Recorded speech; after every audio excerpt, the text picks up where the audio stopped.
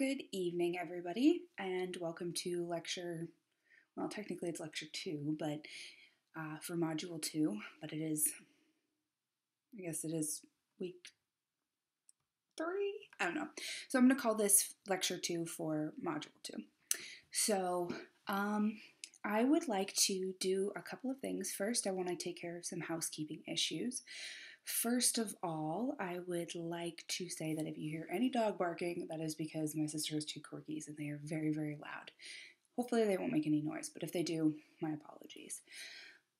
Second, I would like to say you guys did a great job this week with getting back into or really taking the feedback that I gave last week for Module 1 talking points and running with it. You did brilliantly.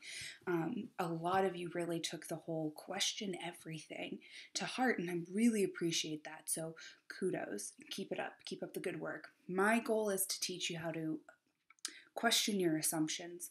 Don't go into something thinking, oh, yep, this is confirming what I know, or, etc. Really take what the book is saying, question it, question your own experience. Is what you experienced really what you experienced? Because a lot of times it can be very different, right? Someone can experience the exact same thing as the next person and have very different recollections of it, or etc., just because of who they are and how they take in information and how they process information. So really think about taking the information provided in the book and really applying it, layering it over your own experiences. So you guys did brilliantly with that. You took my suggestions. I don't know if you actually took the suggestion because I posted it yesterday, but it looks like you took the suggestion, so I'm going to say that you did. So there's that. So congratulations. There have been some questions about the short essays. There's 3 assigned. You can submit them literally at any point in the semester. Only 1 per week, obviously. So the latest that you can put off doing all 3 would be like week 9, having to start on week 9. So if you want to start and do all of them at the end of the semester, that's fine. We have a couple of students who are already starting to submit theirs, which is great. So they're getting a good head start. But my point is that you are all working adults. We're all adults here. So I'm not going to sit here and tell you that you have to have, they have to be due on whatever. You'll figure it out. So that is what I am most concerned with. There have been some people who have been concerned about how to do external research. So I'm going to be posting a poll on the website or on the Moodle page to see how many people would like to set up maybe like a Skype chat, like a group Skype chat to go over some research suggestions on how or recommendations, or maybe even a little class on how to do external research. And there also has been some questions about MLA format. So I'm also going to be posting a link to a website that I find very useful, but I highly recommend, because this is a college course, I'm not going to be going over how to write in MLA format. So, because I kind of expect you to be able to do that, or at least look up how to do it. So, if you need some help on direction on how to find that information, I can help you with that. The library does have some services as well. So I think that's all the housekeeping for now. So I'm going to keep this really short and sweet. You guys had great discussions this week. I really enjoyed reading them. There are a couple of things that I want to talk about. I've noticed some common threads. Part of the reason why last week answering every single one of your threads was pretty tough. And especially because I found myself saying kind of the same thing over and over again. So what I really wanted to do, which is the whole point of the lecture in the first place, unfortunately, technology can get in the way sometimes, is to address some of those common threads. So what I would like to talk about first would be mutuality of concern. I'd like to talk about Maslow's hierarchy of needs, control, Chelsea's point about an article that she read called Better Decisions Through Diversity. I thought it was very interesting. the fact that a lot of you really preferred working in homogenous teams, and talking about and how that plays into judging a book by its cover, how groups are created based on common threads and similarities. So let's get started. First of all, talking about mutuality of concern. One of the things that I would really like to point out about that is that, and actually we can kind of go right into groups that are created based on similarities. A lot of you struggled with the idea that if someone's not interested, or the subject of the group meeting or whatever is not particularly pertinent to someone, then getting them to pay attention can be very difficult. So one of the things that I would really like to point out is a thing called buy-in. It's a concept that, in my background, in international relations, it gets used a lot to talk about social development, economic development, development of the rule of law, but it really has to do with getting all the stakeholders or all of the people who are involved in a project to have a stake, to really feel like they have a part in what the process is. So a lot of you were talking about it, but I really wanted to nail it on the head. So buy-in, you can create buy-in, you can foster buy-in.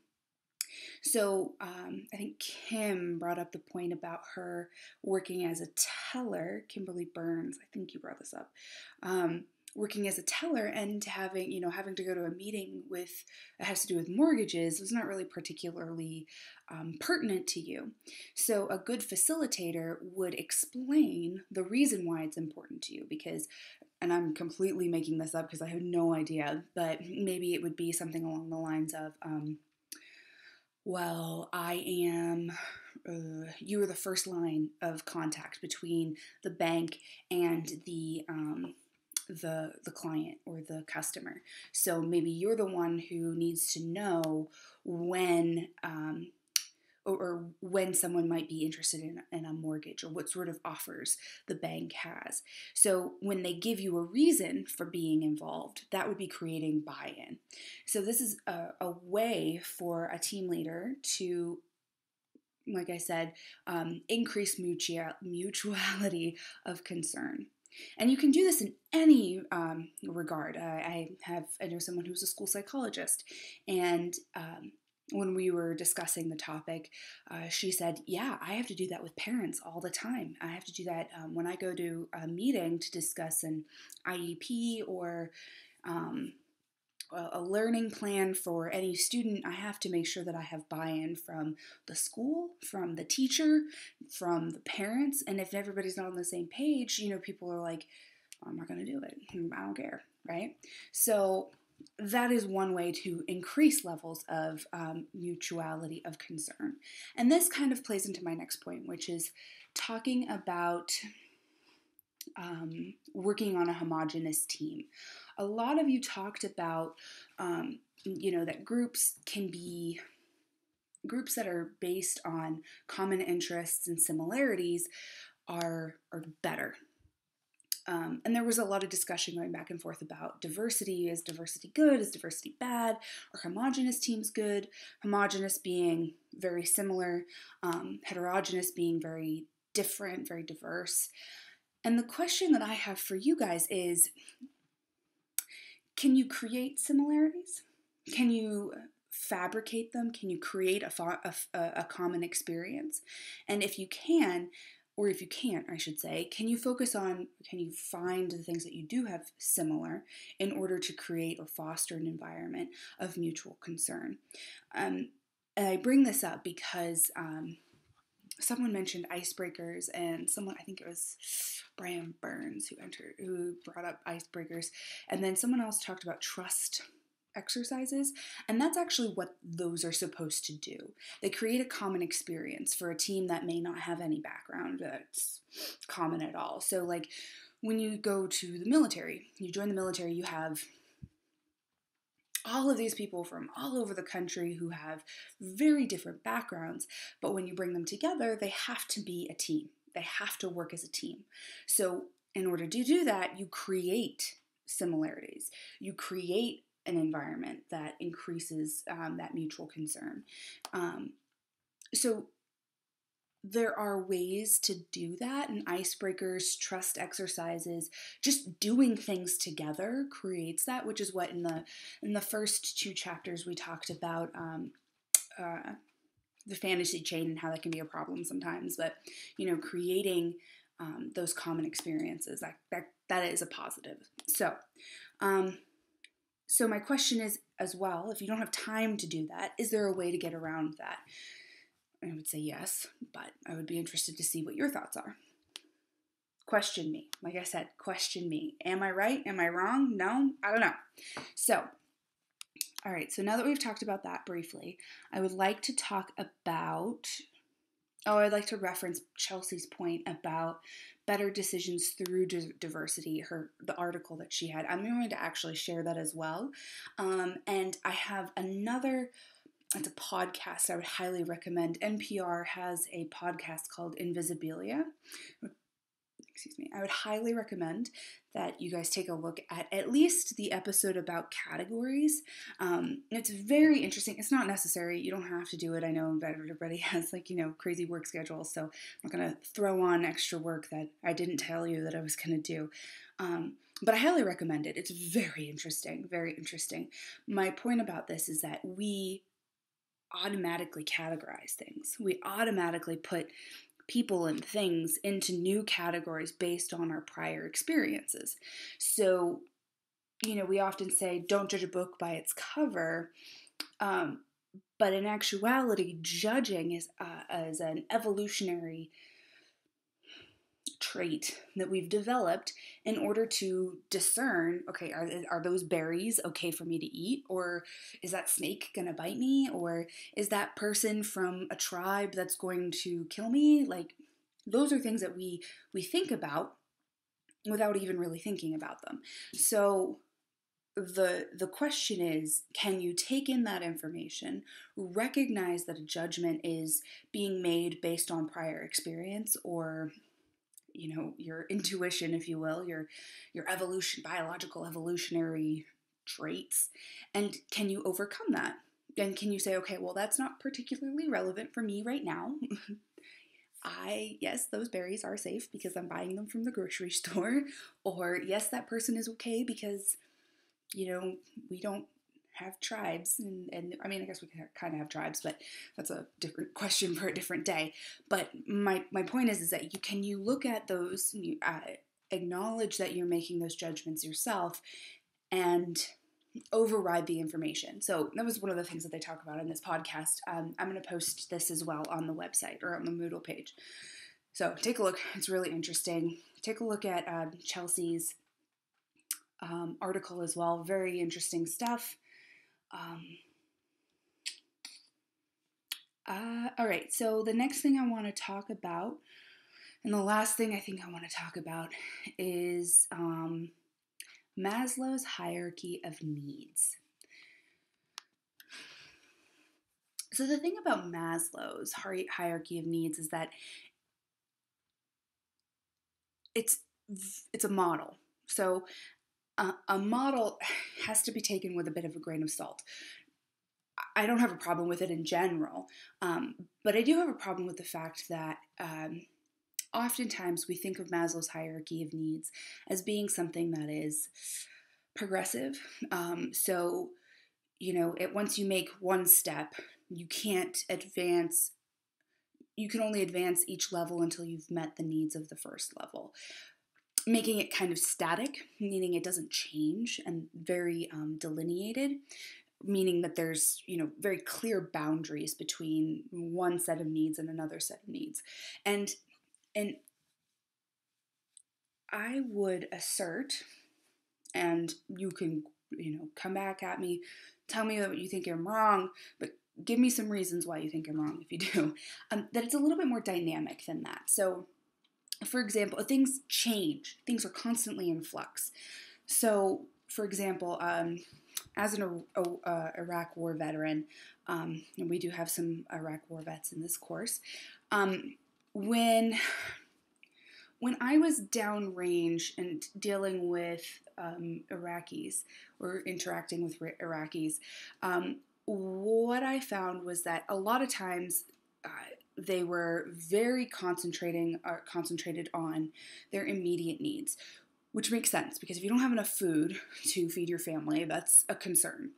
But interestingly enough, a lot of times when they were also focusing on their immediate needs, they also, at the same time, were concerned about things like education.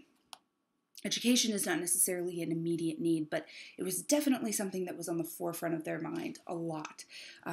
When will I be able to get my kids to school? When will the school be reopened? And will it be safe? And you see how there, like with that question, that last question, there was a conjunction, and will it be safe? So a lot of times your needs are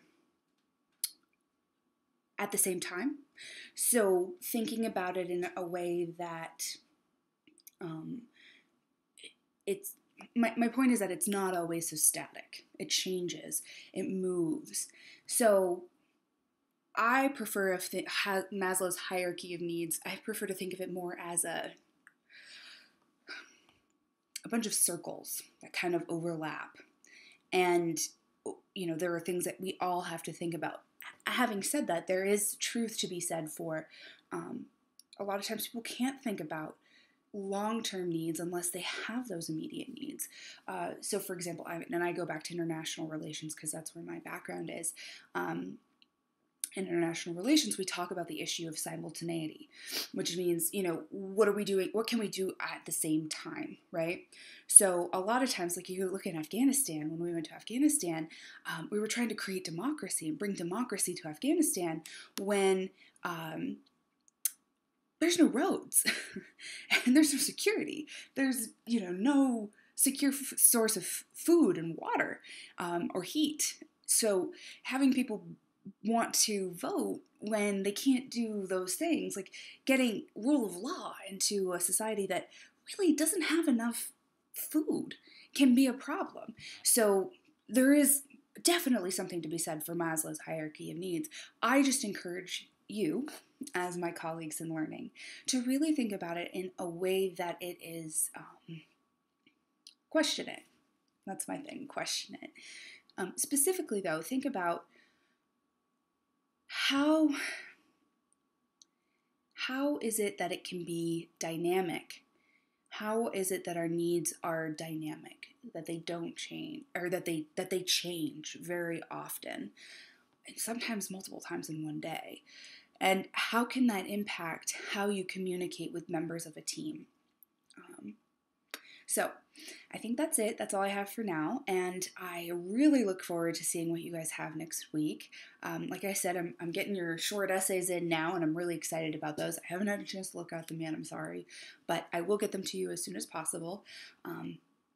Like I said, just to recap for me, because this is how I think, these are the things that I'm going to be posting within the next couple of days. A doodle poll or a Google poll on how many of you would be interested in doing a Skype class lesson on research skills and touching on how to do an MLA, or at least find the resources to use MLA format for citations. I will be posting the link to the Invisibilia broadcast or podcast because it's really good. I also would like to plug Serial because it's really good. Just personally, I thought it was really interesting. And I said I would be posting for everybody to see in the announcements Chelsea's article, and I think that's it. All right, as always, if you have any questions, comments, concerns, the lecture activity is open, so please complete that, hopefully within the next couple hours. It's really short, really brief. It's just a self-assessment, a skills, listening skills self-assessment. I'm hoping what I would like to do and what I have set up right now is that we will revisit that at the end of the semester and see if it's changed at all for you. So, all right, I think that's it, and I will talk to you soon. Thanks.